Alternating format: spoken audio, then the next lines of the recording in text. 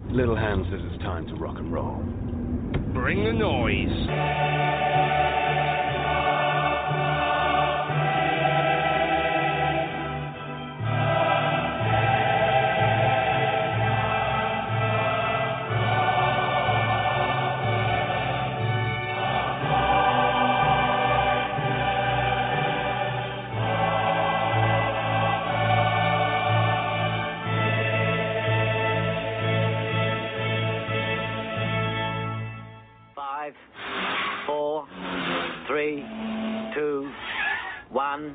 Go. Good evening, everyone, and welcome to the Etims podcast 2017, first of the year, first for a long while. My name is Desimond, and on the line at the moment, we only have Hector Bandido. Good evening, happy Halloween, happy Valentine's, happy New Year, season's greetings. What else did we miss? Happy Hanukkah. Just happy in general. Happy Hector. Happy. That brings us into what we're going to talk about. I don't get to have my customary joke with Ralph about what's happening in Emmerdale because Ralph's currently driving back from the pharmacy after picking up some more tramadol. But he hopes to join us. He said 10 minutes, Hector, but that usually on tramadol that could probably mean about 47 minutes. So yes, at least. We'll see if and when he turns up. What do we have to talk about tonight? Sadly, it's not been a very eventful couple of months since we last spoke on the podcast, is it? Oh, it's been quiet, hasn't it? Yeah. I think we can leave matters like Donald Trump and Brexit, although you are going to put out on Twitter a Donald Trump gag, I believe. It's gone. The question's gone out to the Bampot community. And what qualities could Donald Trump bring as the new manager of Rangers? Oh, well, I'm sure. Topical. Yeah, we are cutting edge, folks. Cutting edge podcasts. Big orange face Tango Trump going to be the new manager of Rangers. What a lovely image. Anyway. And you'll love this. Can I jump in? Yes. Get a response back already from the wonderful James Dolman. Oh, God bless him. One word: humility. That's what they're trying out for that. Okay, even if you can keep an eye on that as we go, and we'll even try and slip a few in, because we'll try and break up the topics as we go along, and we may need to have a break-in service when Ralph crashes his car into his front room and eventually jumps online. What do we have to talk about? We have, of course, Celtic. The form that Celtic's been in this season, which has been quite extraordinary. We're going to touch on that infamous St Johnstone goal. God bless Mr. Lustig. I know, Hector, you've been championing El Porno Tash Lustig, the Love for Lustig campaign on Twitter. God bless. It seems to have stuck after 5 years, doesn't it? Yeah, eventually people understood he was a classy right back who played with his heart and his head. Can I board people into submission, haven't I? Yeah, exactly. That's it. And I think his wife's starting to help now with her constant Instagram, so people are starting to get the whole Lustig love in picture. So God bless it. We also are going to touch on reborn players. I started listing the reborn players, but I actually ran out of ink, and I said I just wrote everybody, because that would, apart from Lee Griffiths perhaps, but we can touch on that later. Maybe Ralph will be back, because that's a bit of a sore point with him. I've also got a question about this general systems, etc., because we've seen quite a lot of change recently for Celtic, given the personnel changes and injuries and suspensions, etc. And it doesn't seem to have made much difference, let's be honest, results-wise. So that's Celtic. Then we have, I'm not sure, I've not really checked the papers recently. Has something happened across the water at all, Hector? Whereabouts? I don't know. France. Clyde. Denmark. Oh, maybe. Is Clyde signed something? I heard something. Partick Thistle, were they looking at a new sponsor? Is that what it was? Anyway, it's something about a guy called Warbuton. A baker has apparently getting part of an employment tribunal. I don't know what's happened there, but there doesn't seem to be much coverage at the moment in the press about this poor guy and his two mates who have been sacked for some reason. But we can have a discussion on that, because the guy seemed to be doing a great job. Won two trophies last season. No, I never heard one Celtic fan complain about the guy. And almost a third. Exactly. So I don't know what they were thinking of, but we can come back to the Mark Warbuton. I saw Mr. Brendan Rodgers was praising him tonight and saying he'd already contacted him to say, give him his commiserations, like a true friend and gentleman would. Well, listen, as we all know, Brendan's just a beautiful man. Yeah, well, I mean, dignity. That's Beautiful person. Exactly. So one of our own. What else do we have? We also have Ralph. Hopefully, can get on because I was especially wanting him to come on to talk about his sleep out. Ralph and a bunch of the guys from the Neil Lennon CSC in Stoke, they had a sleep out at the Stoke City Stadium. I don't know if it's still called the Britannia or whatever it's called. It'll be some betting company, no doubt, named after that by now, for the Lou Macari, I don't want to say hospice, basically the homeless shelter that Lou Macari and friends look after down in Stoke. So Ralph did a very good sleep out for that, raised a lot of money, so that would be a good thing for him to go on and talk about, and hopefully we can start championing that as we move forward. And then we also, Ralph has had a bee in his bonnet, so again the tramadol, you can see the up and downs of the pill popping through the week in the diary, anyone who reads the diary. He's like a depressed Reverend I Am Jolly, isn't he? Yeah, but every now and again the pills will the dopamine or whatever will kick in. You'll be like, yeah, everything's great, isn't it? The sun was shining this morning. Next day he's kicking the dog down the stairs. Do you know what it was that topped him? Remember, everybody was saying for ages, Ronnie is shite, and every day in the diary he was saying, no, just trust me. You know nothing. Go with him. You know what? Go with him. I think that's the bit that actually put him over the edge. Yeah. To be honest with you, yeah, he's never been the same since Ronnie. He tries to claim it's a sciatic nerve, but everybody knows he's not got a spine, so what's the chances of that? Absolutely. I don't believe that for a minute. He's still going on about this Resolution 12. Will he ever give it up, honestly? No, I mean, you know that is his Twitter name, isn't it? Resolution 12, I will never give it up. I can imagine. And then it's a Rick Astley intro. Oh, listen, don't slag Rick Astley. I'm going to see him very soon in the concert hall. God bless Rick. Oh no, don't. I am. Yes. His latest LP. Things you do for love for your wife. Indeed, mate. Things yes, Valentine's. Or something like love. Yeah, exactly. It's the same amount of pain. Let's be honest. Yeah, and Ralph is also looking to cover the parking issues. Glasgow District Council, in all their wisdom, of trying to raise some money or scorch earth before they get evicted in the next council elections. I've got a cunning plan. Sorry, so what was that? Cunning plan. Why don't you and me rattle through the first 3 or 4 subjects, right? Then when Ralph comes on, yep. Why don't we not tell him, right, but go off the call and let him talk in the next 3 topics for the next 7 hours? How does that sound? Well, we could either do that, or we could save our listeners some pain, and I can actually just kill the recording, and then we should just leave Ralph talking, and I don't think he'll actually know it. And then what we could do is give him a call next Thursday night, and you know, he'll still be engaged on the first topic.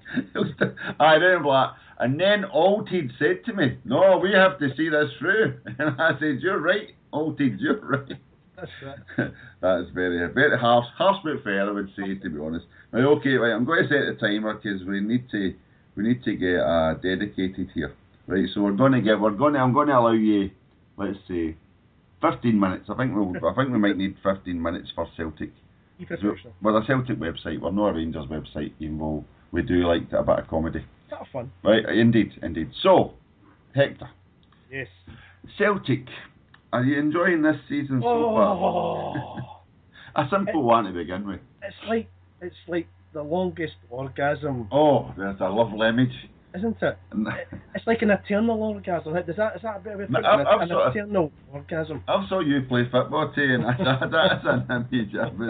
I've seen you in shorts.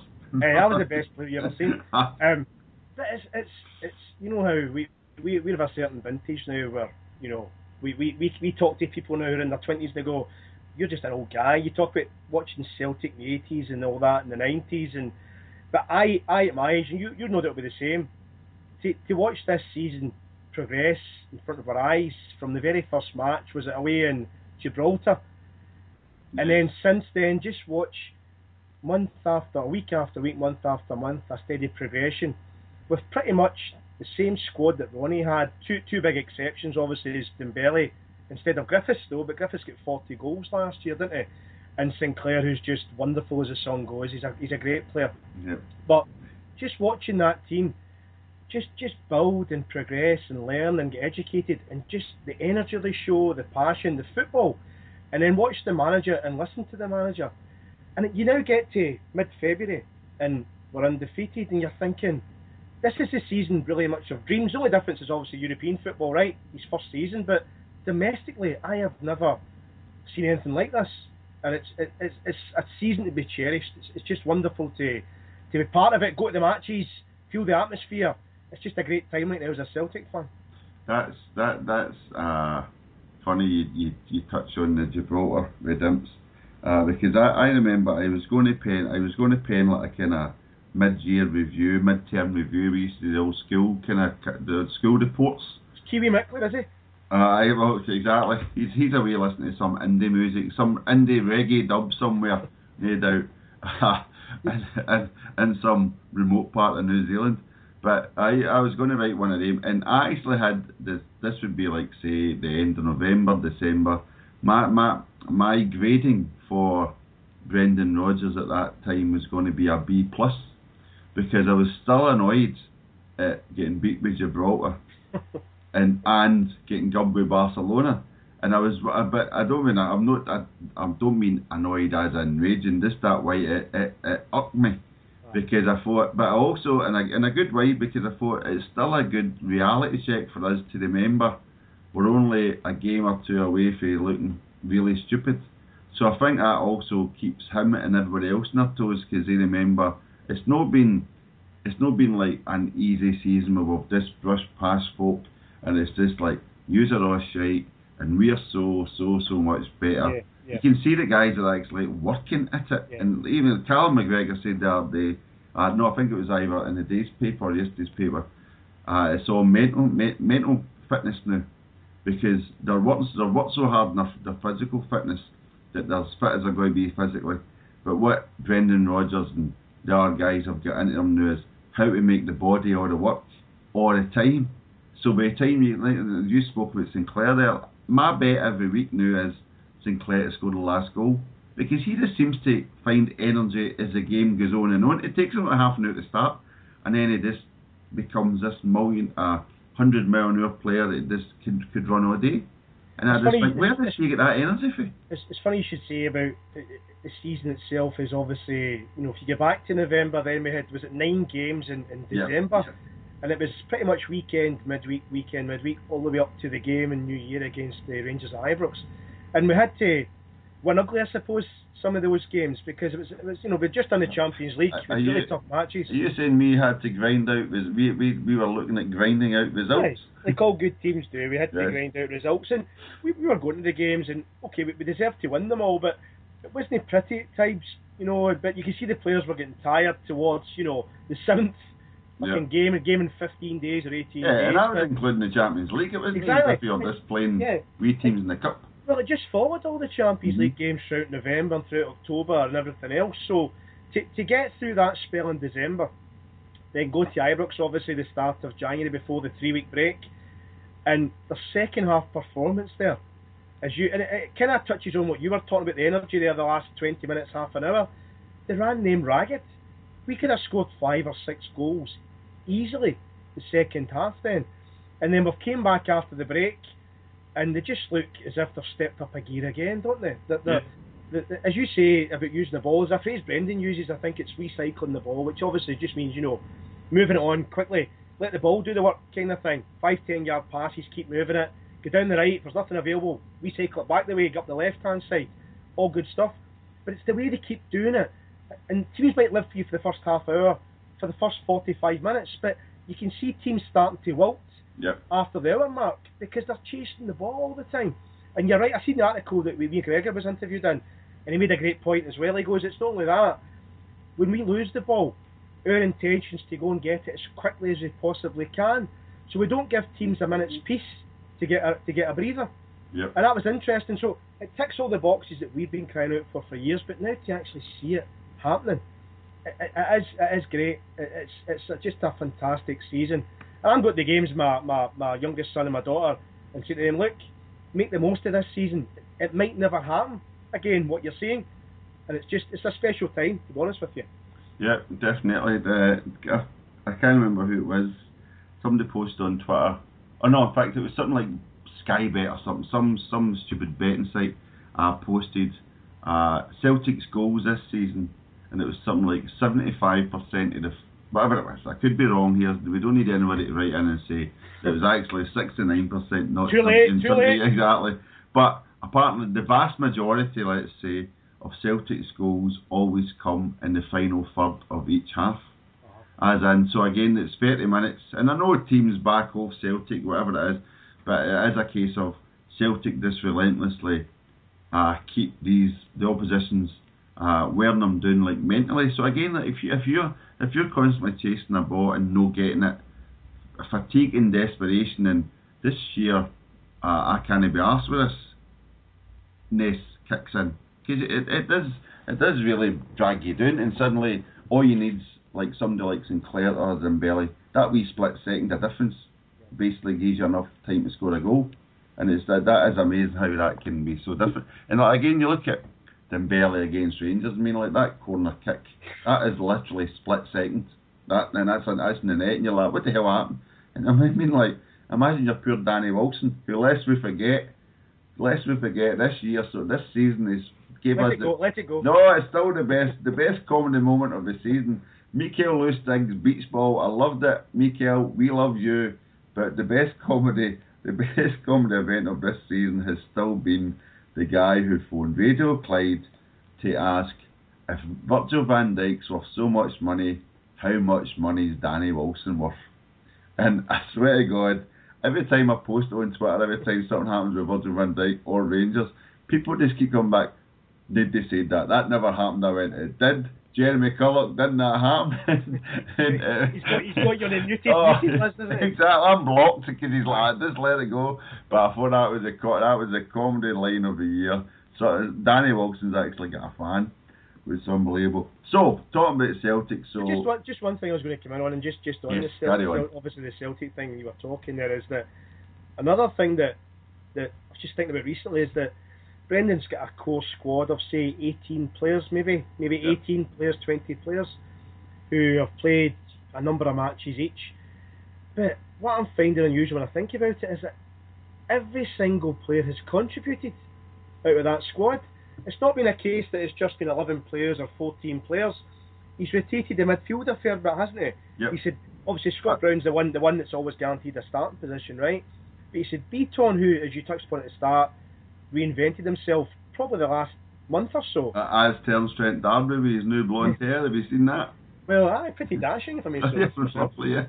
You've got the boy McGregor, who I think has surprised me and probably a lot of fans. Looks a bit like you.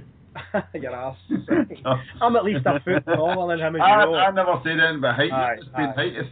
I'm the height of Big Joseph. I can remember you at St Mary's with a face like Cal McGregor. I'm no wee guy like you, right?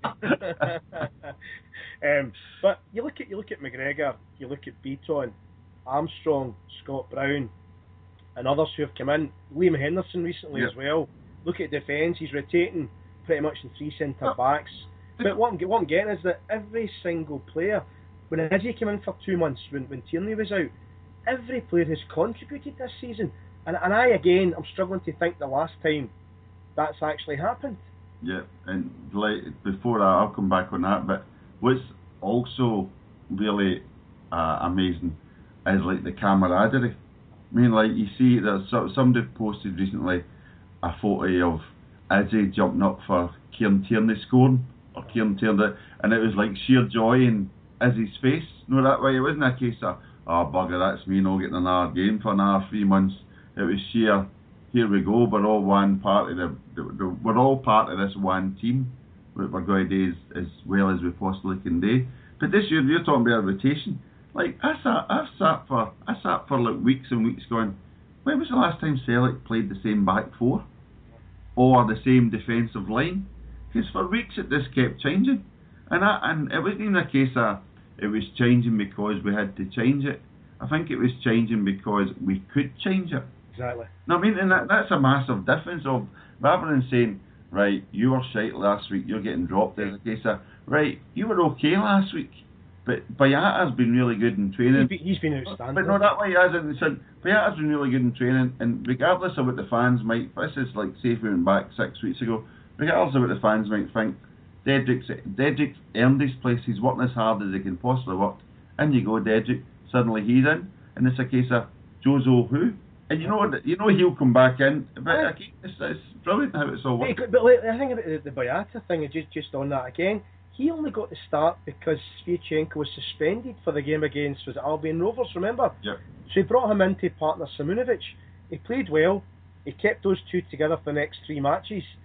Simunovic gets a breather, because remember that boy was out for a large part of last season as well. Yeah. So I think Brendan, he's mentioned this a few times working with the sports scientists and the fitness coaches, he'll know that certain players, what I'll do is, it's not just giving them 60 minutes, I'll bench them for 3 matches or 4 matches, let them recover, and it also knows that he's got faith in 3 good centre backs, and I think that's a great thing for the team, for the midfielders who are rotating 4 and 5 players, plenty of rest time as well, but it adds to the camaraderie, doesn't it, and team spirit. They all feel part of what's happening this season, and you can genuinely actually see them, the positivity that's there. It's a great time, time.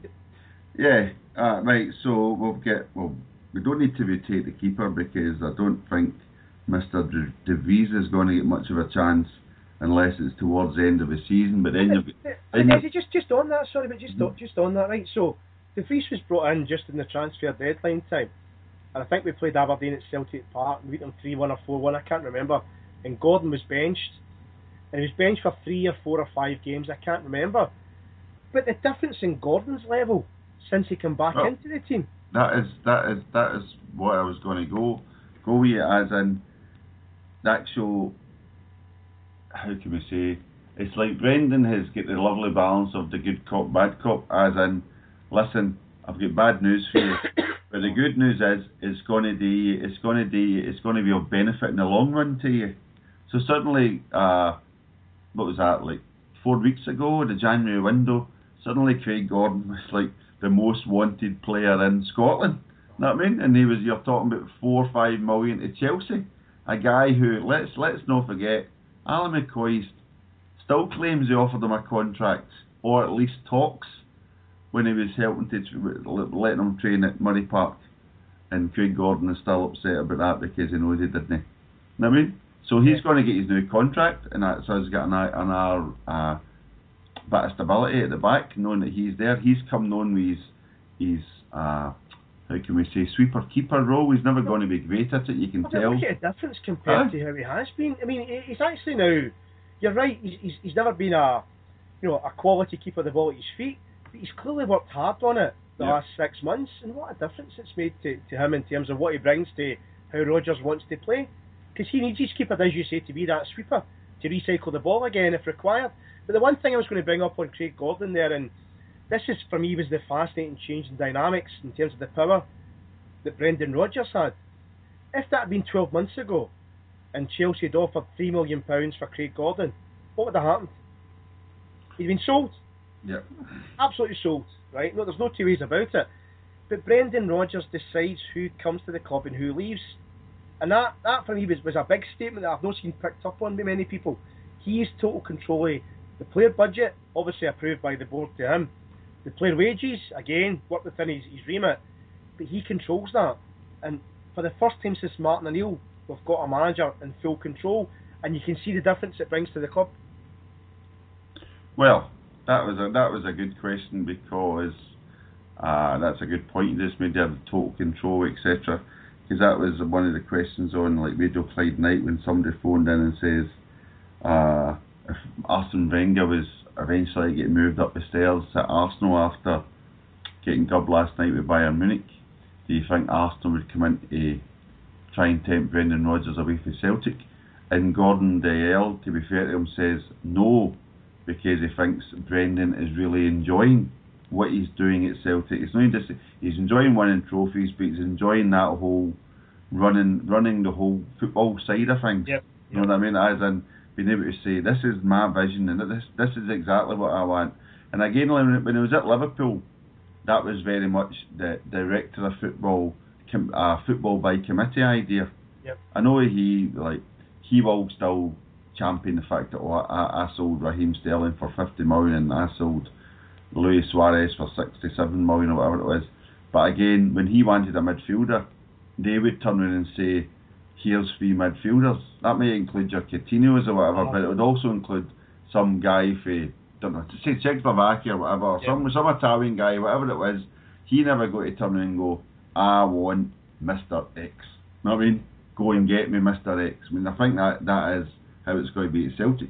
He will want Mr. X. And you're absolutely right. When you look back to the start, the first few months of his tenure, some of the first things that he did were things, obviously, like his own assistant manager. Yep.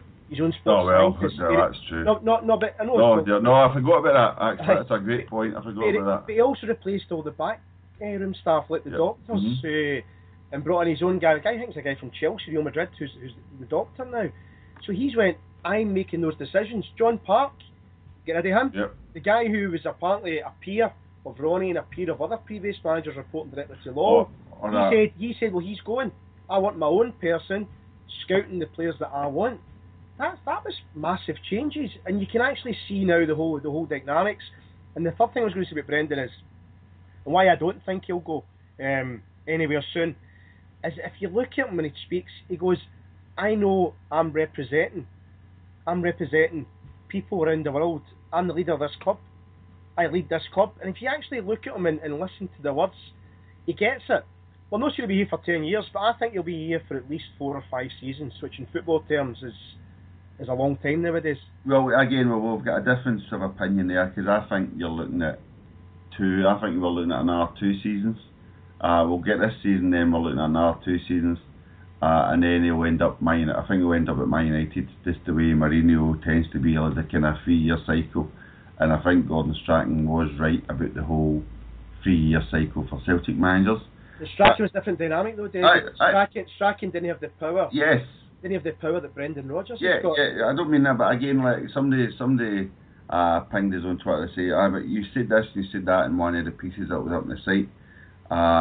You said this, you said that, and I went, but these things naturally run their course, and I think these days, 3 years of somebody like Brendan Rodgers at Celtic, and like we all know Celtic's a massive club, etc., etc., but the harsh reality of things is, and I honestly believe, and I don't know why I've always said this thought, that Martin O'Neill will come back and win 10 in a row with Celtic.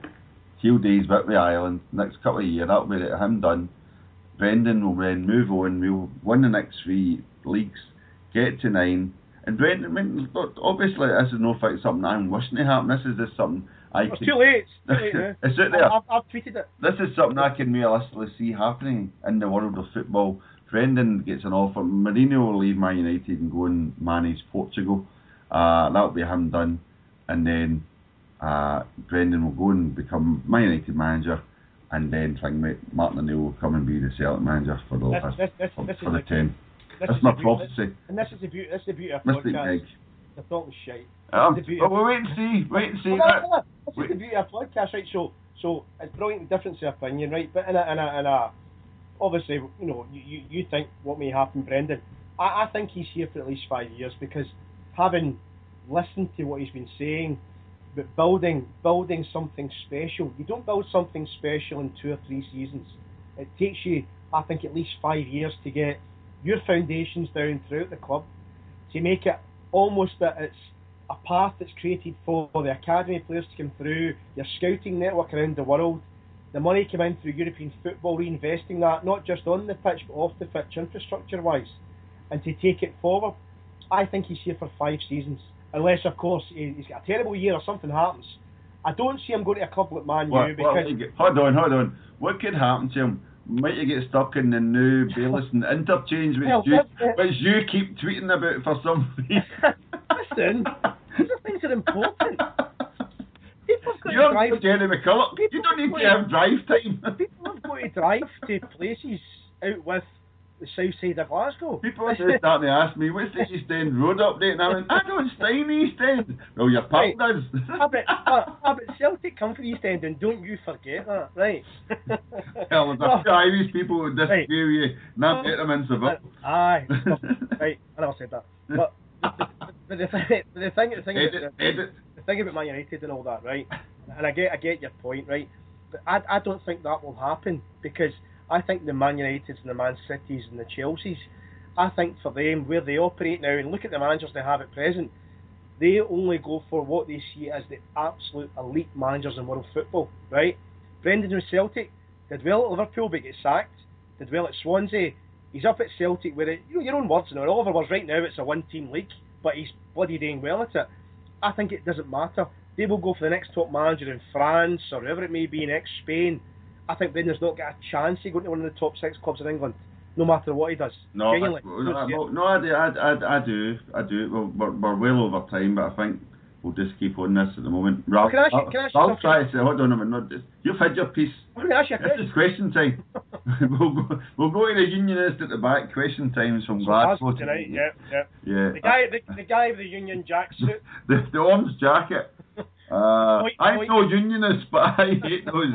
Anyway, back to Brendan. No, well, this is interesting. Like, again, Mark Warbuton, who's left Rangers, we're not going to go into him at the moment, but one interesting thing I noted last week before he left was Mark Warbuton talking about how he met a bunch of he speaks to Rangers fans all the time when I'm heading home at the airport.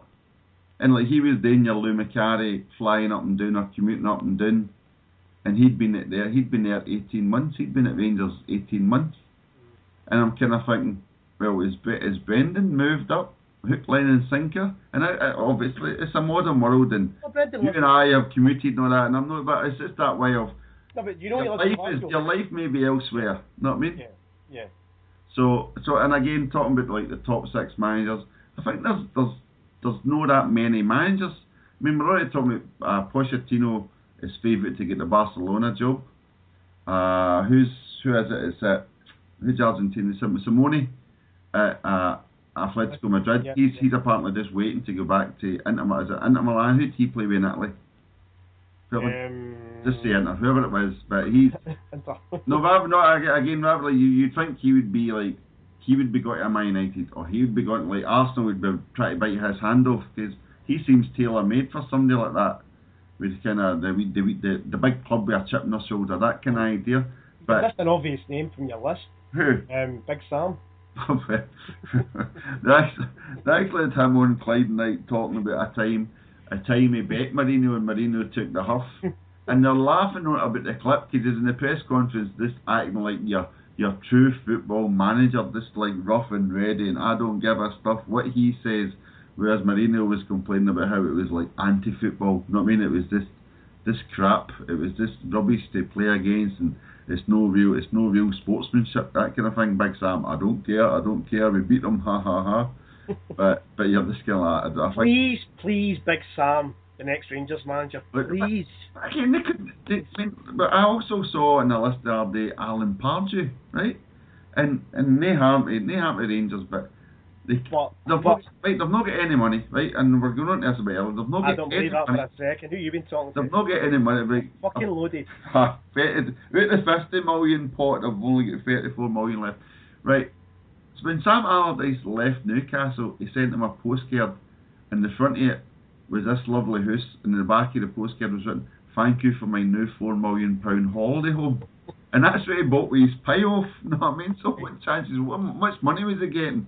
And Alan Pardew, you dare say a guy working in London was on a pretty penny. There's no chance of them getting, they're not going to get anybody. They're talking about people for Leeds and Huddersfield, just because these people are in the news and look trade. There's well saying Simone or Wenger or somebody or Mourinho, because there's as much chance as that happening. Does that not make it all the sweeter though? It'll be Graham Murty and then right. It'll be Barry Ferguson and Alec Ray. Right. That'll be the two guys who Ferguson's at Clyde, so it will cost nothing to get him to Clyde. Alec Ray's out of a job. It'll be they two with Big Eck, director of football. Put your mortgage on it, right? It'll be something along those lines, right? No. Only the gullible, and we know who the gullible are, still believe the shit the Daily Record comes out with, right? So I think we know that one. Listen, I've got a question for you, right? Yes. I don't know if it's on your agenda list. It's about this season and where we are just now. And I mean, is that on your list about potential trebles and stuff like that? Oh, that was at the end for when we were looking to the future for next month. Right. No, we can include that. Celtic treble and Celtic purchases were there. So I was going to ask you about this. I was going to ask you about this season, right? So where we are now is mid-Feb, right? We've got quarterfinals of the Scottish League, Cup's the bag. The league's won, right? Do you think you've been a bit hasty there? Because as Aberdeen fan said last night, if they win the next 7 and we lose the next 7, it's all to play for, and that's and it's not being arrogant, but being so far ahead, it's an obvious thing, right? But listen, here's a question, 2 parts, right? Yes. So 1, the treble, in effect, it's beat St Mirren at home, right? Which you'd like to think they should win. St Mirren's bottom of the division below us, right? Then a semi and a final, right? Win the treble. Do you think 1, that will happen? And 2, do you think we'll win the treble and also go undefeated all season domestically? No, I don't. I don't think we'll go undefeated all season, and the reason for that is I think we experienced that a long time ago. Was it Martin O'Neill? Mind we were going through, we were flying through the season, and I remember as soon as the league was won, it was just an automatic a human frailty of saying job done, let's relax a bit. But we weren't undefeated though. But it's not really. It's like again then we start. Right, okay, right. So no, I don't think we'll go undefeated. I think somebody who'd be in the top, like Hearts. I think the Hearts could beat us as we go towards the end of the season, and we're done. We're done. And right, I'll put it back to you, right? Are we done, but? Right. No, but you said you think we'll win the treble, right? No, I'm talking about the league's won, right? No, but hold on. But see, you say we're done, right? But my point earlier about 18 players in the squad rotating. If we're getting to the cup final, which is normally the last game of the season, surely players are all playing for their position to start in that cup final. Well, right. You've got the opposite of that, right? And again, this is why Brendan Rodgers is a very good manager and a highly paid manager, because he's got to deal with these problems. Do you rest the players for the cup final? Do you say to your Brunei, you've done enough? You've done enough. I'm going to save you for the cup final. You can sit out for the next 4 weeks, and I'm going to play. So who do you play in the Brunei position? Do you play Beaton? Do you play Armstrong? And then one of them get injured, or then you've got to kind of mix the team up a bit. You've got Henderson, you've got Gregor all contributing. Yes, right, and it's a good problem to have. And again, maybe that's why Brendan's been doing so much rotation, because come the end of the season, and again this could all tie into when we think about how we're talking about Celtic find more strength towards the end of games, right? Maybe it's a case that we're actually going to get stronger as we go towards the end of the season, because we've managed to rotate the squad so much, because we've managed to find different systems, because we've managed to play without a striker.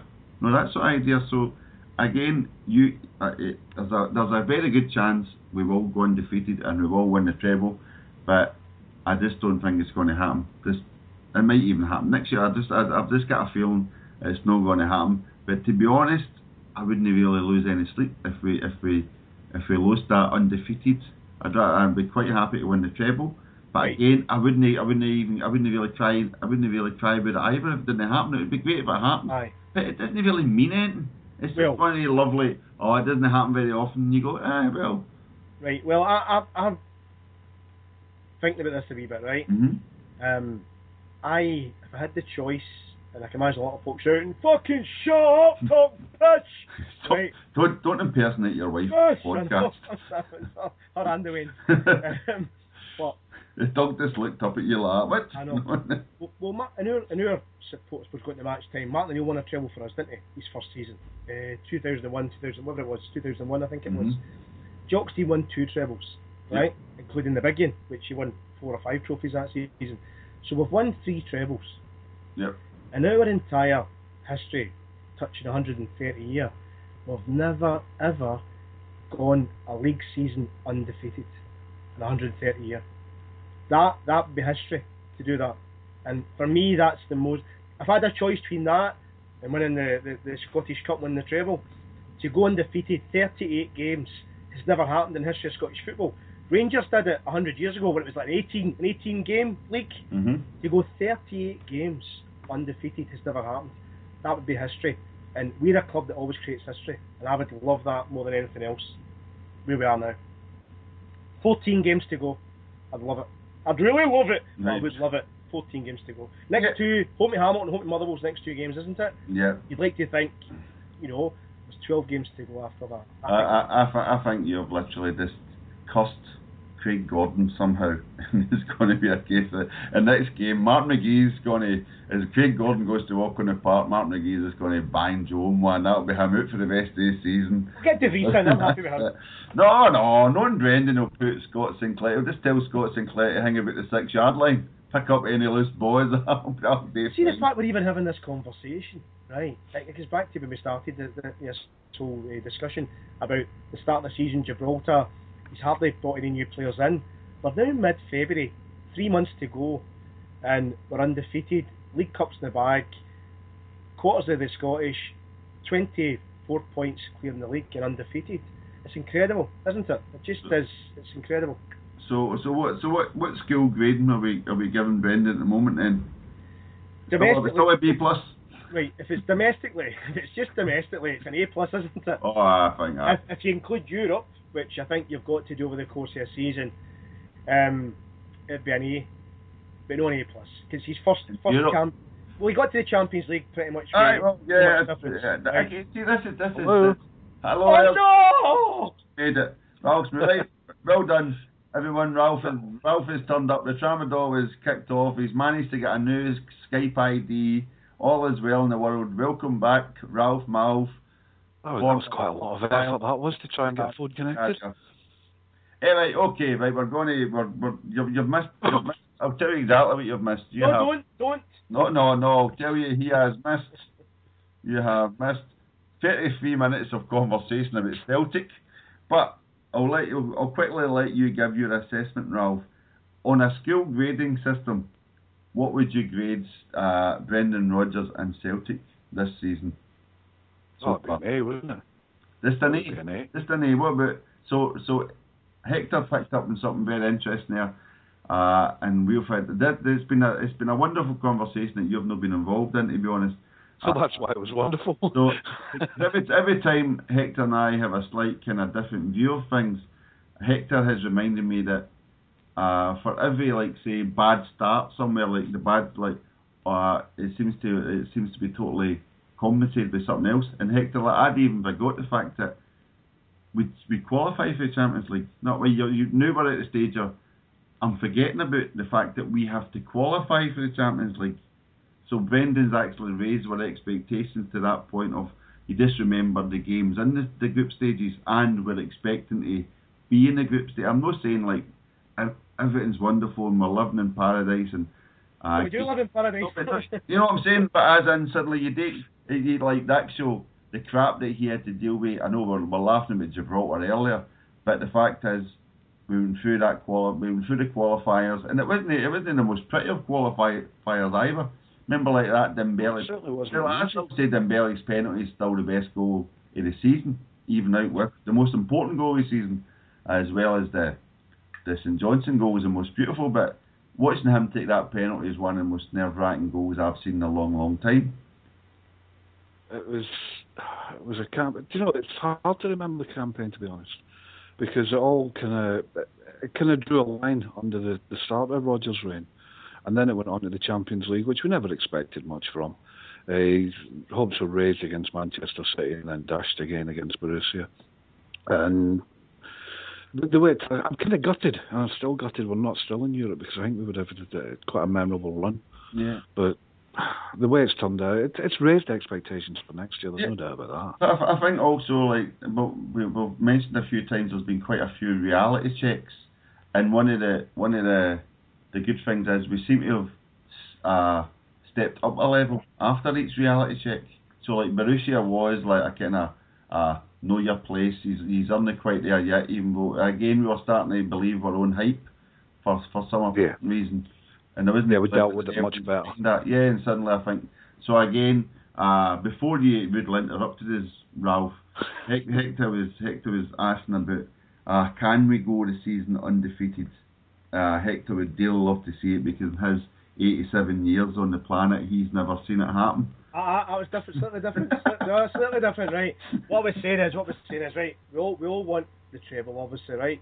And we must be favourites, odds-on favourites, how we're doing to win that. But if I had the choice of the treble or to go in the league undefeated 38 games, because we've never done that in our history, I would choose going undefeated in the league 38 games if I had the choice, because we've never done it before. I think it'd be an incredible achievement to do that.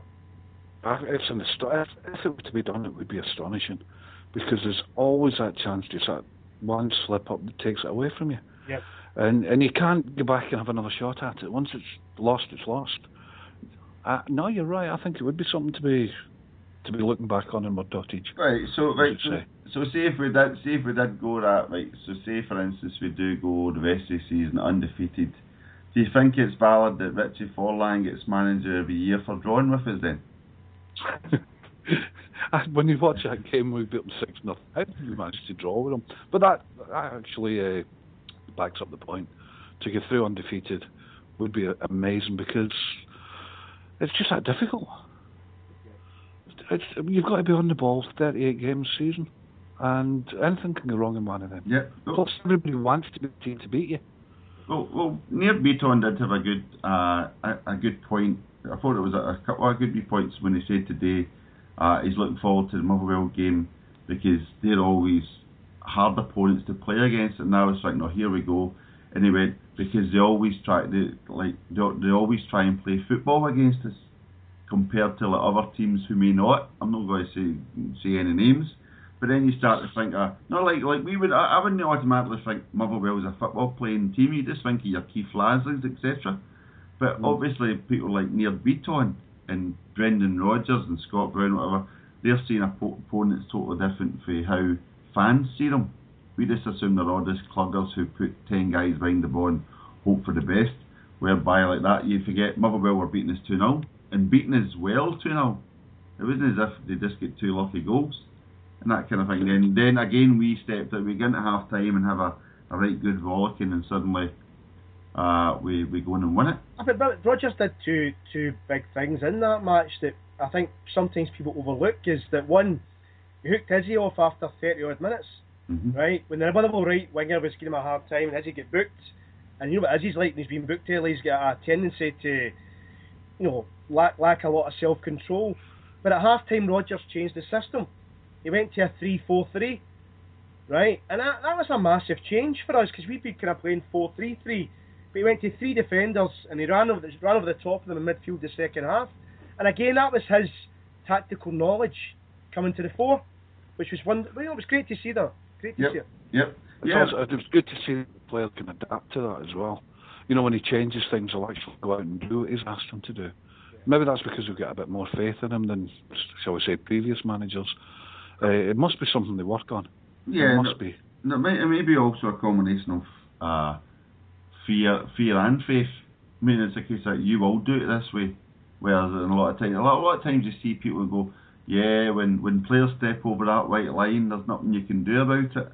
And you kind of go, well, is that not really the whole point? And the manager's meant to say, you will play it exactly this way, regardless, and if he has to make changes, he'll make changes. But that kind of brings us back to something we touched on earlier, and Ralph, we'd also discussed before about the whole system now around Celtic, whereby if we're a fan and we see like Liam Henderson's coming in, we don't automatically go, oh shit, who's missing? You kind of go, on you go, son. This is going to be really good. That's a good point. I mean, that sort of idea. It's like all positive, and it's all, Armstrong was playing brilliant. That's great. Armstrong's out, and again it'll be, oh bugger, that's a whole system buggered. Who's going to get in front of the forwards to get that ball? And it turns out it was Mikael Lustig. We never saw that coming. not like guys getting. I mean, like total kind of faith in the system. Total football. Well, that St Johnson goal. I mean, like, it's amazing how I think it wasn't underappreciated at the time, but when you're watching the game, you're kind of like, oh, lovely, that's a good goal, and then you go, wait a minute, and then as if your mind starts to play it back, and suddenly like 1 pass, 2, 3, 4, 5, and it's like 24, 25. All the way around the pitch and all the way through every player, including your goalkeeper. Yeah. I mean, that is just stunning. You see your point about absolutely, it is the goal of the season. It's one of the best goals I've seen in a long time by a Celtic team. But the game last weekend, you touched upon there with the Lustig, the first goal. It's a great pass for Beaton. But Lustig scored that in the striker position from open play, right? The 5th goal, I think it was Tierney scored the header. He's our left back. He scored that goal in the striker position from open play. I can't remember that happening. I've seen, a set piece coming in or a fullback overlapping and getting a shot in, but to make the run into the striker position as a fullback and to do it twice from both fullback positions, that's extraordinary. Yep. Extraordinary. Extraordinary. Extraordinary. Right, so what we touched on, we've touched Celtics run, Rodgers, God bless him. Okay, Ralph, you'll get 30 seconds to answer this one. And again, I don't know how to phrase it, but it's going to sound negative when I phrase it like this. What do you see the future for Brendan Rodgers and Celtic? How long do you think Brendan Rodgers will be at Celtic? Right. Cast your mind back to when he was at Chelsea. I think he was maybe an assistant manager or something like that. Right. He was offered another job somewhere else. I can't remember what it was, but it wasn't a good job, as it were. And his reply was, I'm trying to build a career, not ruin one. And then he went on to Swansea and Liverpool, I think it was. I think he's going to be here for a while. I think he wants to build something himself, something he can look back and say, this is what I did. And there was a quote when he said it was like being a wee boy at Christmas putting on your Celtic tracksuit when he first got the job. So I think it was his first love and he's come back to it. I'm hoping he'll stay for a long time. And I think the way that him and Chris Davis were talking last week, they're certainly planning on 4 or 5 years. It's about enjoying your job as well. It's not just the money. If you've got a lot of his away, doesn't he? So I think he's found somewhere where he can build something that he can call his own, and I think that'll keep him going for a few years yet. Okay, you're very much in Hector's camp. Hopefully you two are right and I'm wrong, but we'll wait and see how it goes. Okay, so that was talking about. Lastly, this weekend's game, Motherwell, Martin McGee's Happy Army. What do you think? How do you think we'll go on? We're going to win, but could it be the 7-0, Ralph? We'll get a couple of 7-0 between now and the end of the season. What I'm more worried about is somebody getting injured again, especially against Motherwell. Well, we just said that. Hector's already cussed Craig Gordon. So what about, okay, Ralph, well, it seems you missed most of it. The last Celtic conversation, really. Lee Griffiths, what do you think? What's going to happen there? Again, Rodgers has said that he wants to work with him for 3 or 4 years, but it looks like he's having a massive sulk. The wee hint about him not looking after himself might be why he's getting injured. Remember he said about Callum McGregor can come on and instantly adapt to the pace of the team and fit in. I don't think he thinks Griffiths is up to that. And maybe he's just disciplining him. But it's all down to how the player reacts. And the signs aren't that good.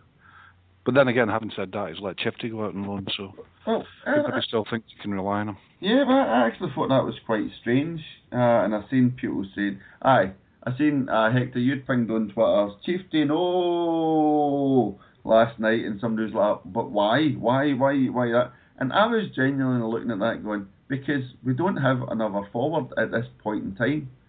Because we don't really know what's going on with Lee Griffiths. And touch wood, Lee Griffiths comes back to being hungry on the bench and gets his chance and it comes and learns, finds a place in the team. Let's say if he has to adapt and find his place in Brendan Rodgers' team, then let's pray that he actually manages to do it or becomes a happy enough backup striker to Dembele, and then Dembele will eventually move on and somebody else might come in and they might be able to form a partnership. But I was just thinking, as we were talking there, Hector, about needing a full squad as we go into the final part of the season.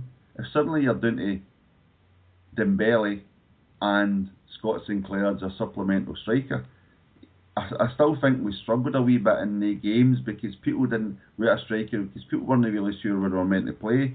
Patrick Roberts was cutting inside and James Potter, people were starting to run into each other a wee bit. And even though we were winning the games eventually, it still obviously wasn't the correct system. Yeah, it didn't look as settled, did it? No. Here's a thought, right? So, also on the bench in the last few games, there's been the young kid Jack Aitchison, hasn't he? And I don't think Rodgers would put a player on the bench that he didn't think had the ability to contribute in the pitch. So maybe H's is now fully trained with the first team squad and has been for the last month or so. And Rodgers has decided he's better than Chichi. Yeah. So I'd rather give the kid a chance to backfill for, obviously Dembele or Griffiths, rather than Chichi, and we can let him go. Maybe that's what he's thinking.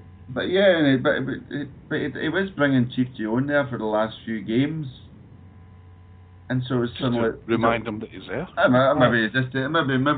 Maybe the Polish guys were just going, can you prove to us he's actually mobile? Yeah, and you go. But you're missing an important thing, Desi, is that Brendan Rodgers is a beautiful person. Oh, that's true, yeah. He's just doing it the goodness of his heart. So, yeah. There is more trust from the support when he does or says something other than maybe a few years ago. If he decides that Chifty's away on loan and he's happy with ages, and we'll all just say, oh, all right, fair enough. Yeah. Well, here's something. I'm going to say something. Right? Listen, right. Lee Griffiths, right, end of the season, right? If Brendan Rodgers was to say, "Oh, I'm selling him," would you care?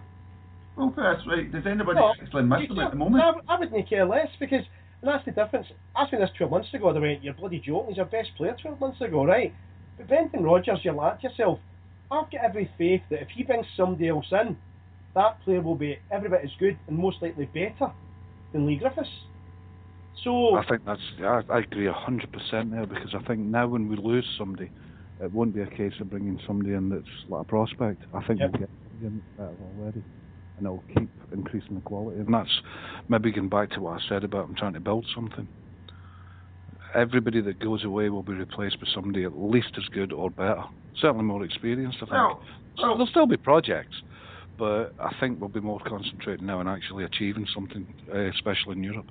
Right, well that was part of, we've kind of, I don't even know if we'll get to cover, we can leave some of these items till next week, including leave Ralph's items. Warbuton nonsense item. No, we'll come on to one for Ralph, but we'll leave the other nonsense. But quickly on the Celtic stuff, one of the last things I had here, right, so we had Celtic a treble, which we've discussed about, but also had purchases, right?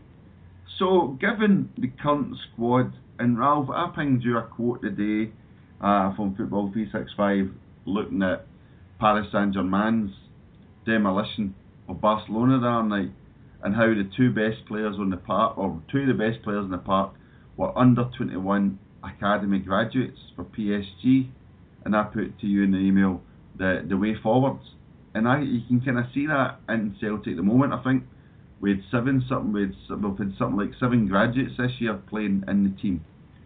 So where do you see Celtic needing to purchase players? I know we're always looking for this continuous evolvement of raising the stakes and raising the, like, 6s become 7s and 7s we want to be 8s, but where do you see us needing to buy players that you would automatically say we need to have somebody in there, rather than it would be quite nice to have somebody in there? So Hector, I'll go to you. What would you say is needed given the current form and the current squad and individuals? What do you think? I would my priority would be two positions. I would say to Beaton, thank you, and cash in and get a quality holding midfielder playmaker. That's and I think. Right. But we've already bought him. We've bought the boy, Jaboy, or whatever his name is. I think is that really his position? He's a holding midfielder. No, but he's not just holding midfielder. He can play box to box as well, right? And you know how Rodgers rotates his midfield. I think he likes a core 5.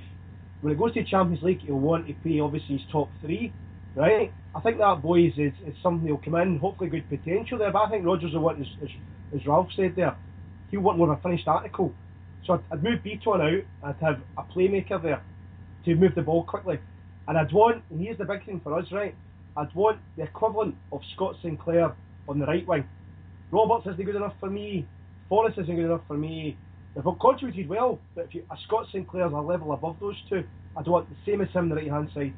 That's the 2 positions for me. Oh, that's controversial, that, isn't it? Roberts isn't good enough.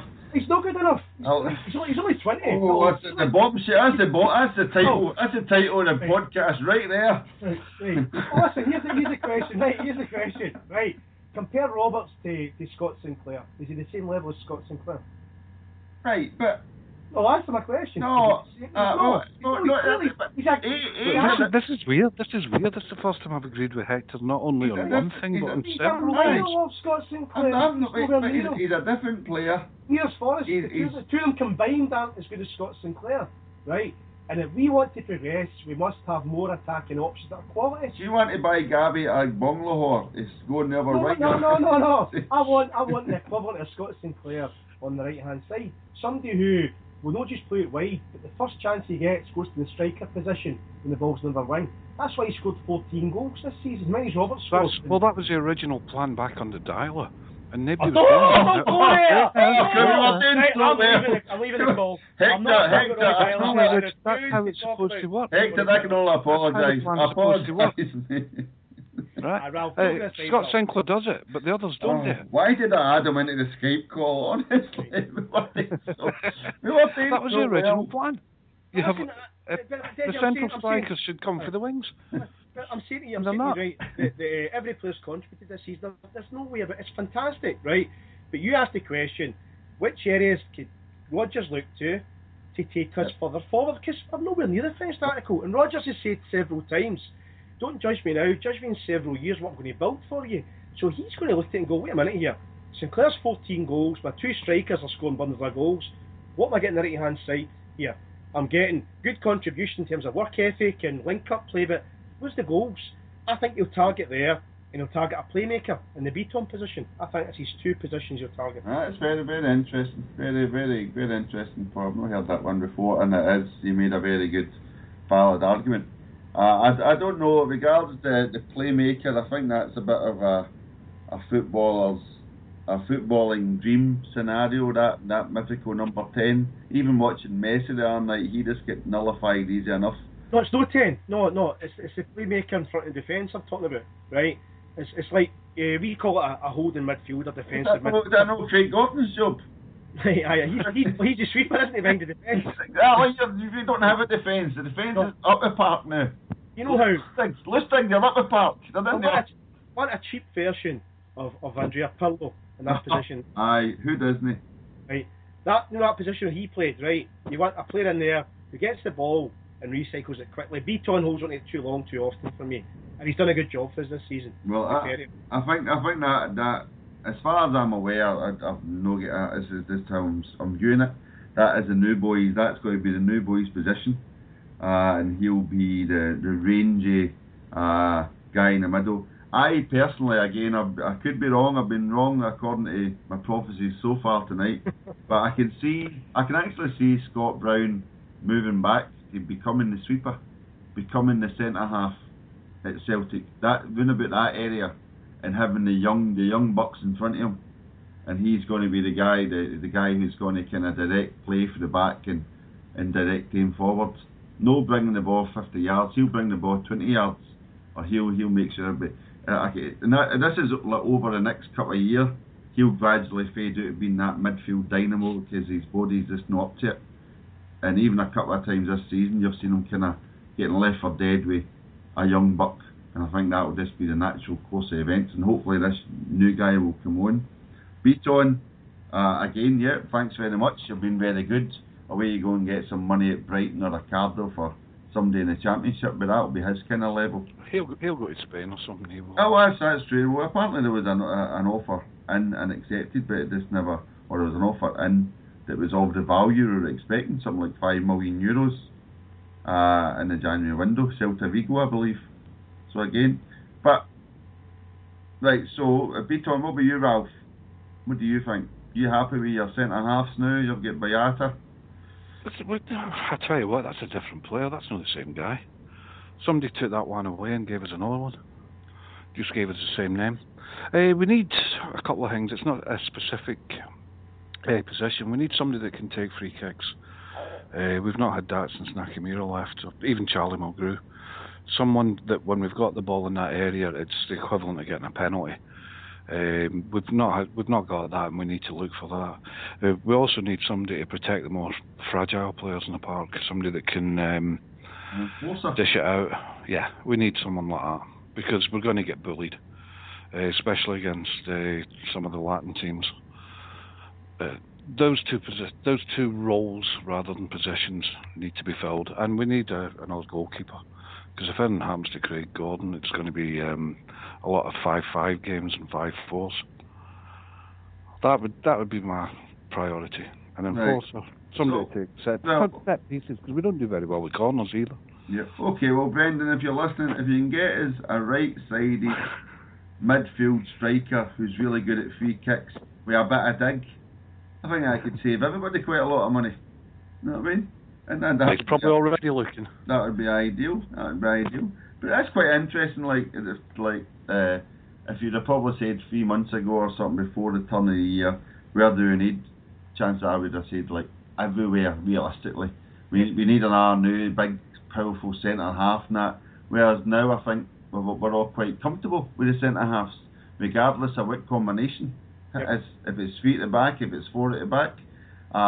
Right back, we've got Lustig and Gamboa. They're always going to be your 6.5 out of 10s. They're never going to be supermen, apart from Lustig can occasionally spring glorious surprises. But they're dependable. Even Gamboa has come onto a game, and recently when he gets subbed, you could almost see the stadium was like, there's no need to take him off. But it was just, obviously the guy's still getting up to speed with the game, and it was for his benefit as well. Get him around the applause, that sort of thing, that kind of man management. But play-wise, he was having a great game. Yeah, here's the thing I think with Brendan Rodgers, that, and it's probably how Celtic have been since Martin O'Neill left, I think, to a large degree. Obviously, Strachan came in and did a good job, and others since then, but I think Rodgers' expectations and his aspirations are so far ahead for Celtic than probably what all of us have become accustomed to for the last 10 years. And we look at players and think, they've done well, we keep them. I think he has in his own head, and he's been planning for months and months now, to get in some quality, maybe 1 or 2 every summer, or 1 or 2 every transfer window. Just build it bit by bit and improve that team every year.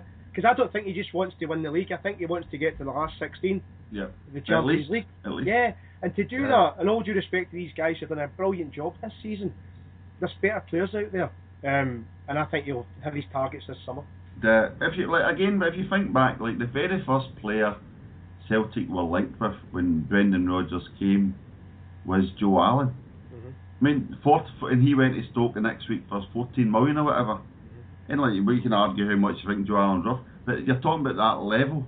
And I know in English Premiership's inflating that, but he is a quality player who's proven himself in a reputable league. Let's say you're not talking about, I'm going to look to try and pick up somebody for Scunthorpe or the lower leagues, or somebody, a good SPL player who's done well against us, and I'm sure we can bring him on to the next level. Your Chiefties, that sort of idea. He's not looking at that sort of class of level.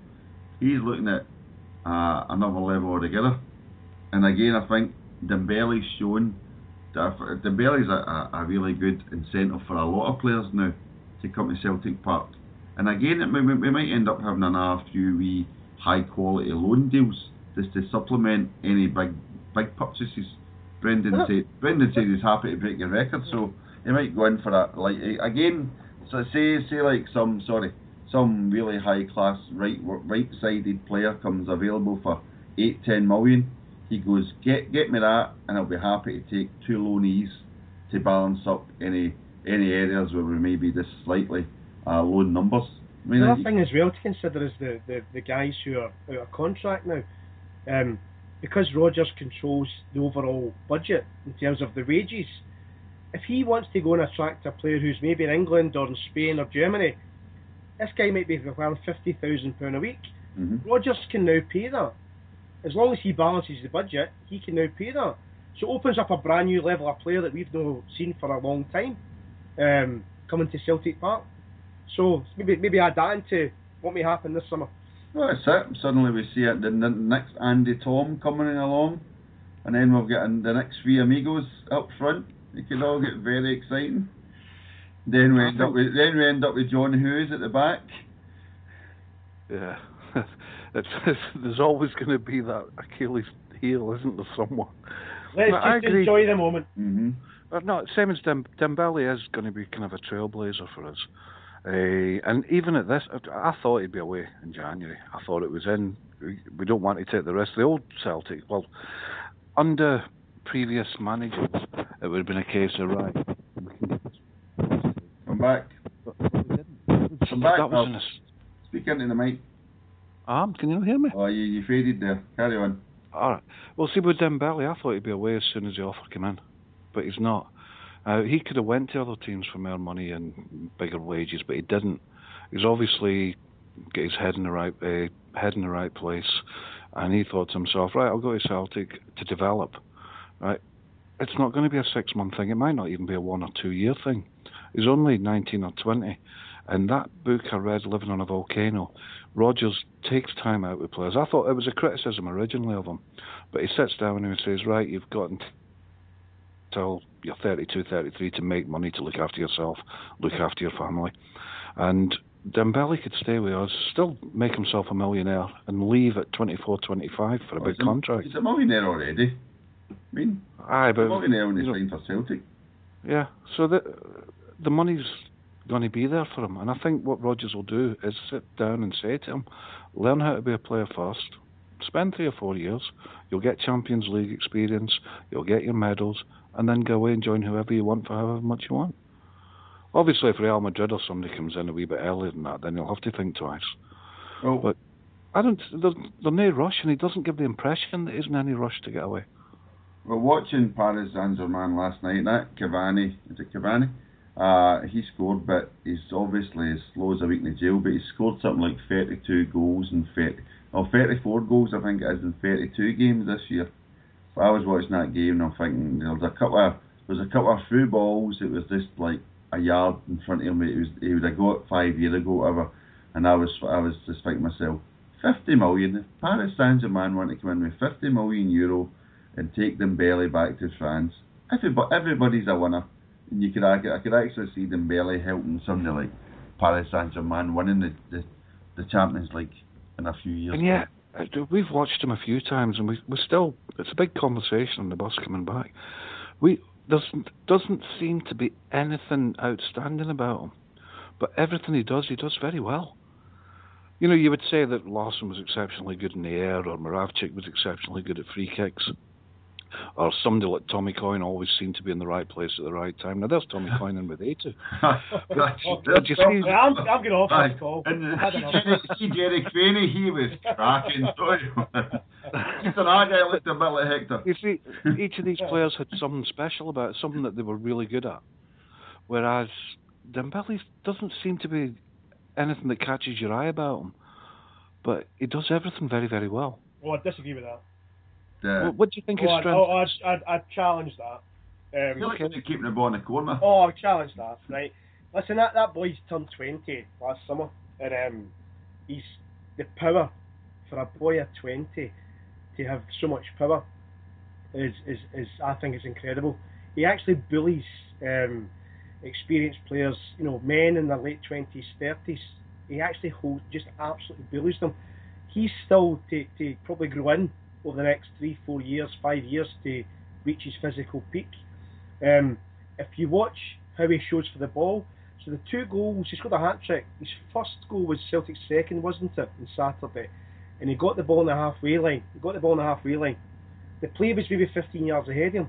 He turned and chipped the ball over to Forrest, and Forrest cut inside, the guy slipped, and Dembele sprinted, was it 30, 40 yards to get the cut back to Forrest. And he did the same for his second goal. So there's things that he does at 20-year-old that are exceptional, and he's only going to get better. I think maybe in about 3 or 4 years' time he might reach Tommy's kind of level, but right now, no. He needs to have something to aim at. You're right. The boy's a fantastic player. Listen, right foot. I'm not disputing headers, that. Everything. It's maybe just that it's like it's just that he seems to be very good at everything. Aye. And that maybe detracts a wee bit from how good he is. No, it's a kind of reasonable point from somebody watching the game, because he didn't do anything badly. So if you know what I'm saying, didn't do anything. Yeah. So you kind of go, you don't just suddenly go, or at least never like watching a lot of Celtic players in the past. You might have go, or at least they never lost the ball at that time. Whereas now with Dembele, it's like, but again, we're not even greedy. It's no difference. Kind of go, oh, he missed a chance there, he shouldn't have missed that, you kind of go, he'll get the next one. Everything's like viewed positively now, rather like, as I say, like, oh, Henderson's in for Armstrong, on you go, son, rather than, oh, who's going to score the goals. Now it's all positive and we kind of see things in a different light. I think the one thing, Deji, that goes against him, Billy, with some fans at times, is that he doesn't look 20. He looks as if he's like 25, 26 because of how he's built and the size of him. And Henrik came to us at 20, was it 27? Henrik came to us. Sutton was 29 or something like that. Hartson was 29. He's a kid, but he looks so much older. I think fans have got to remember that sometimes. This guy's starting his career. 18 months' time, he's going to be unbelievable. So I think that's want to watch for this guy. He doesn't play like a 19-year-old at all, does he? It's kind of, maybe you need to check his birth certificate or something. See, you know, if only we had another Dembele on the right hand side who could score goals, that would be that. Well, we may well have. He's 14-year-old, isn't he? So that's true. That's very true. Give him a chance. Yeah. Yes, right. Okay, so we'll leave that at the moment. I think we've done enough. We're over the hour mark. Right. So we're going to leave the Warbuton situation. We're going to leave that altogether because we can come back to that in the next podcast because I think this is going to run and run. Yeah, that'll have changed by the time MD listens to this. One of the things I really wanted to speak about tonight, Ralph, and I'm glad you managed to get on, was your Macari benefit sleep out. Can you tell the listeners about that, please? Well, we did it because, as you know, we've been involved with the Macari Centre for a while now. And Stoke City Community Trust, I think they're called, they do this thing every year. And what happens, you go into the stadium and you sleep in the concourse, which is, it's almost the equivalent of sleeping in one of the concourses at Celtic Park, but you're at ground level and it's not the best insulated of places. So we'd agreed to stay the night there and raise a few quid and just get involved, really. The thing that made it kind of surreal was we all knew we were going home. And so how many? This is a wee bit of background. There was about 150 people turned up in total. That was in total. So this is the Neil Lennon Celtic Supporters Club, which you helped run it at Stoke in Trent. Mm-hmm. Right, and a bunch of lasses from Hollyoaks. Was that correct? No, there was one. You told us there was a bevy of beauties for Hollyoaks. That's no, Macari told us there was a bevy of beauties for Hollyoaks. So he's no changed then. He's still models. We were expecting something similar to one of these old beauty pageant competitions, but it wasn't quite like that. There was a couple of what you would call celebrities there. There was a couple of cameramen running around interviewing people. To be honest, most of them just wanted to take pictures of the Doug. That was disappointed. I took my collie Doug down with me. Does that dog know suffered enough? Does that dog know suffered enough in the house for you that you have to take the poor soul out on a night out to Stokes Glen? She made me suffer that. 2 hours I was outside trying to wait for. Cause once you get bedded down, because mind, you have a couple of sleeping bags, you have one of these cardboard boxes laid out as a mattress, and you've got a few layers on yourself. So once you've settled down for the night, you don't want to get back up again, least of all for a dog that needs to go out.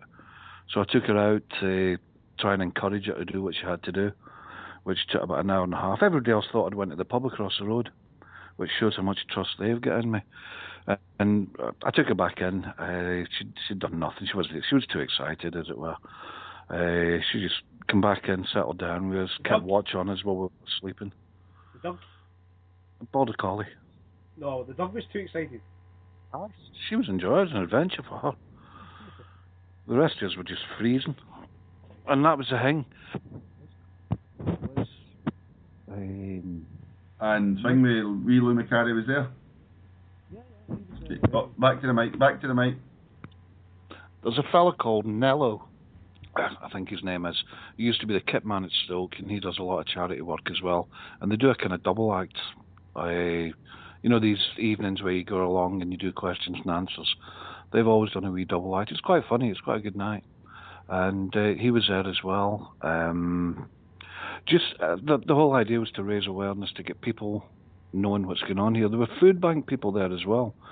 We've also decided now as a supporters club to get involved with the food banks here, because Ken Loach, the director, He was in Stoke last night with one of these showings and a question and answer of that film.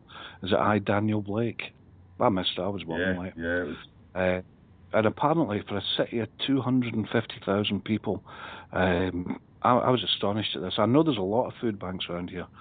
There are 48,000 people in the last 4 years have used at some point a food bank in Stoke-on-Trent. You maybe noticed there's a by-election here as well, because Tristan Hunt, there's a by-election. No, he certainly was. Tristan, who's away to be a director of the whatever, Royal Albert Hall. World's first rhyming slang MP. Yeah, for £280,000 a year. Right, he's away, and there's one or two people throwing their hat in the ring to get the job now. Are they all? It's quite a high, what you would call UKIP area in Brexit, because down here there's an awful media campaign to blame foreigners for everything, and the old empire should come back, and then we can all live tenty a bed again. Phil Nuttall, Paul Nuttall, I can't remember. Paul Nuttall, the Hector liar. Aye, the one that helped Noah onto the ark and everything. Well, he's the main campaigner here. He even rented a house and pretended that he lived here, put that address down on the electoral form, which should immediately debar him, because that's fraud. I'm sure somebody gets sent to prison for doing something similar in a council election in Derby. But the next couple of weeks, there's going to be a lot of focus on the place, and I'm kind of worried that they're going to focus on the wrong things. Which Stoke's lost a lot. It's lost the pottery industry, it's lost the coal industry, it's lost the steel industry, and all the secondary businesses that come with that. Yeah, it still sort of toddles along, and there's still a lot of salt of the earth people here. It's maybe struggling for an identity of its own, and unfortunately the identity that it seems to be getting is food banks and sleep outs for the homeless. Its city centre's terrible for it. It's worse than Glasgow. We're in the train station, we're in that kind of area where you get the Romanians and you get the homeless in Glasgow. They've even closed the public toilets down in the city centre here because the homeless were using them, which is another great practical solution. You'll see a lot of it over the next couple of weeks. Now, I hope we come out of it with an MP that's got a wee bit common sense and maybe tells the truth and actually does something for the place. The MPs will concentrate on the nice photos with babies and ensuring the camera is turned the other way, where there's 6 people in the crowd, to make it look as though there's 60 people in the crowd, and let us know whatever what's around the corner. As long as you get me elected, I won't actually stay in Stoke, but I'll try and visit as often as possible for my surgery. That's pretty much what they all say. Yeah, exactly. But this guy went one step further. There's a row of terraced houses by the hospital, and in July it was still up for rent. The Google Street Map. Yeah. When you look at it, it's there and it says to let. But now he's said he's lived there for ages. One of my son's pals lives pretty much in the same street, and the whole entourage was down taking photographs of him that you could only imagine. And I'm not saying for a moment he's a liar. Everybody else has been doing that, and he's been making a fine job of it himself. And you get the feeling they're going to date these pictures to make it look like he's been there for ages. I'm hoping he just does the honourable thing and withdraws. Right, bringing it back to the Macari Centre. There you are, Stoke-on-Trent publicity. No, this has been a part of our broadcast on behalf of the Stoke-on-Trent Celtic Supporters Club, funded by Lou Macari. The thing with Macari is it's a completely hands-on operation. He's there pretty much every night of the week. The rapport he's got with the guys that are in there is fantastic. And it's not just a case of giving them somewhere to sleep. What happens when they get in, they get help with, like benefits that they're entitled to, with getting their foot back on the bottom rung. He'll take them to some agencies that have got houses. He'll try and get them places of their own. There's a few of them get jobs. And it's kind of a halfway house, if you like. Once they're in there, they've got a chance of getting something out of it. They've got a chance of making a fresh start, and it's working. Yeah, good. But obviously, it needs money. Yeah, good. So how did you go on with the whole sponsorship? I've not looked at it, but it was well over £1,000. Yeah, I think I was the same. Which is astonishing. And everybody on the site that's put money into it, thanks, especially to Margot. That was a fantastic gesture.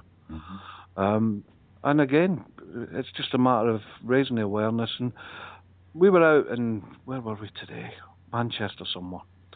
And my son went out and he bought a couple of croissants, to eat on. Sorry, this is Stoke or Manchester. Sorry, so when you leave Stoke and you go to Manchester, you go all continental. Is that what happens? Absolutely. A few croissants. You hear that, Hector? Croissants. Yeah. Oh, sounds fantastic. No pasties. No croissants. My son's a wee bit of a right winger. Maybe we could have a word with Brendan. But there was a homeless fella outside, and he took his and he gave him one of the croissants, and then he gave him a bottle of water to wash it down with. And I says, "You changed?" He says, "Well, you do though, don't you, Dad?" That was nice. I've no idea if you. Has he been stealing your tramadol again? Is that what's? We get new offices, and we found a big box of them. It's brilliant. I don't even need to go to the doctors for the next lot.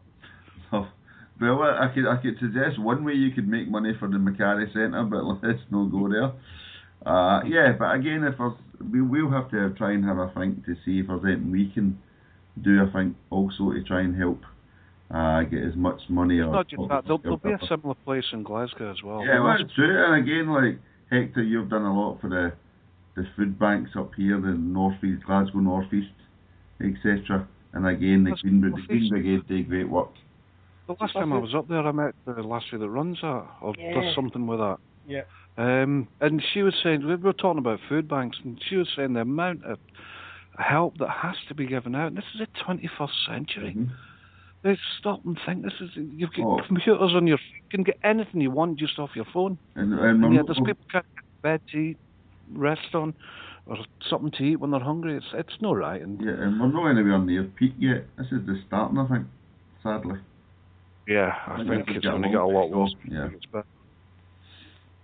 There you are. We've touched on. Well, we are a politically minded. Exactly. Well, this is it. We've discussed this many times. Celtic without politics isn't really Celtic, is it? Okay, so that was tonight's podcast, folks.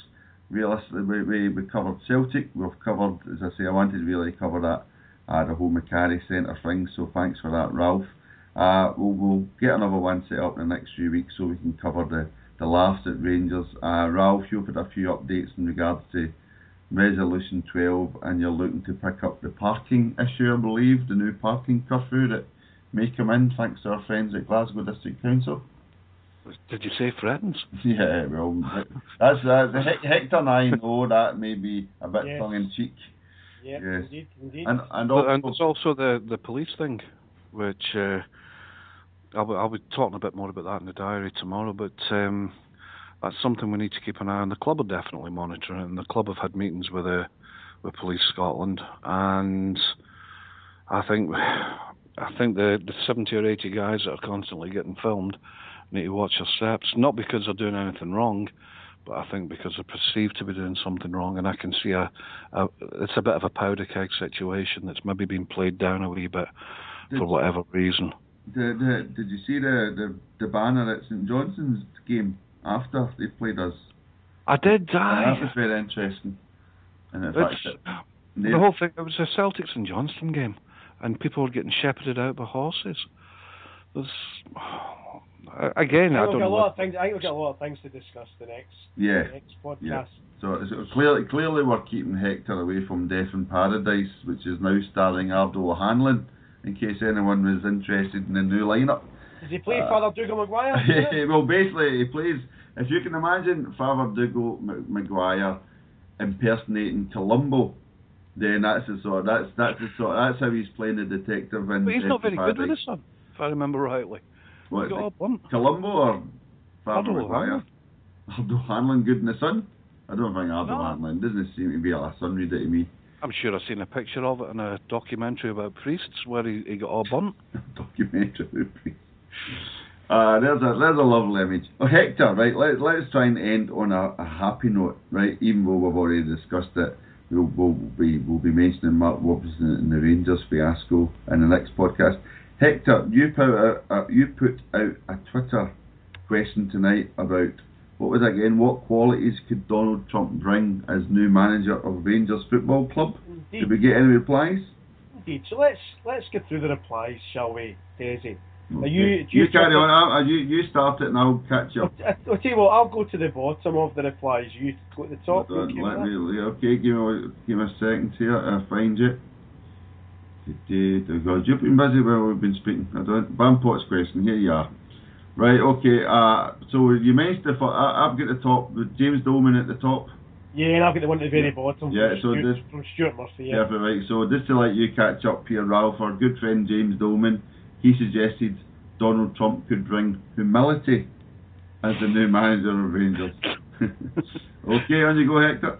Stuart Murphy, what qualities could Donald Trump bring as the new manager of Rangers? Stuart Murphy, being a glib and shameless liar. Well, that fits straight in. Fundally Mundally suggests a knowledge of employment law and the hiring-firing process.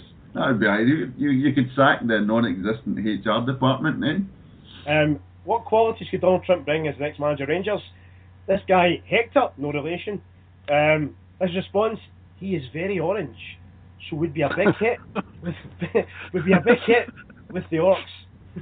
Definitely, that orange face could attract a nice.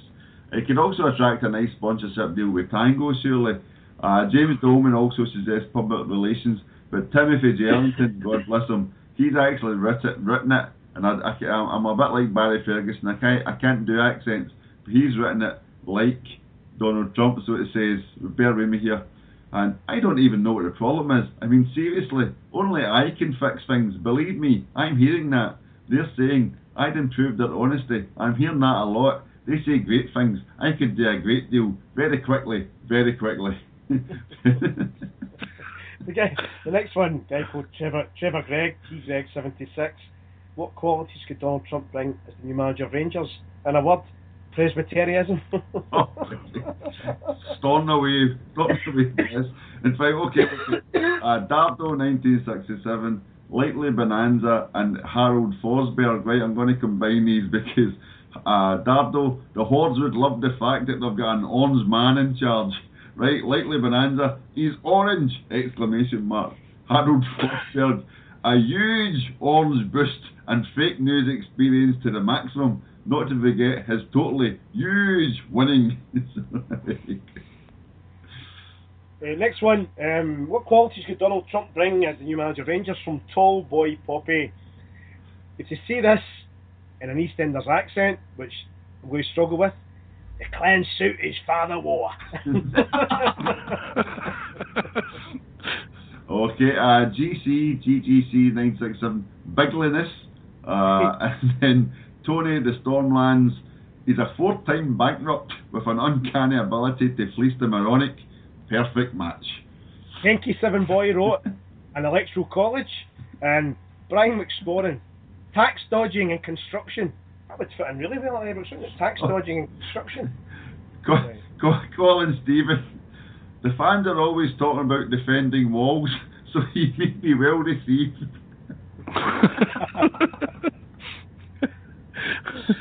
Hold on, come on, you boys in green. They would maybe get that hotel built. Laugh. I'm going to skip by the next two because we've kind of covered them, and this is probably the last one, Daisy. Right. I think this is fitting. From the wonderfully titled King Joby. I believe that's it. Right. And I love the one-word responses, right? What qualities could Donald Trump bring as the new manager of Rangers? King Joby responds, realism. That's Donald Trump and realism. So relative. We couldn't finish on a more funny line than that. I actually like the fact that King Joby's got a wee shite emoji next to his name just to sum it up. So that was us. So thanks very much, folk, for listening. As always, the podcast will be up on Spreaker, which you'll hopefully have found it there, as well as Etims site alongside the diary. Anything exciting to preview or to tease us with for the diary tomorrow, Ralph? Any exclusives? There's a Police Scotland thing, I think. Okay, so look out for that, folks. Enjoy the diary every day. This leaves it to me. I will go and find a suitable song for playing out. It was meant to be a Mark Warbuton one, and also a dedicated one to Lee Clark for a Kilmarnock fan who's a friend of mine who's a bit upset, but we'll have to change it now to a Celtic one. So this left for me to say thank you very much to Hector Bandido. Thanks, guys. Enjoyed that. Thank you. Lovely, yep. And also thanks very much to Ralph Malf. Cheers, thanks, enjoyed it. Okay, folks, thanks for listening. Good night.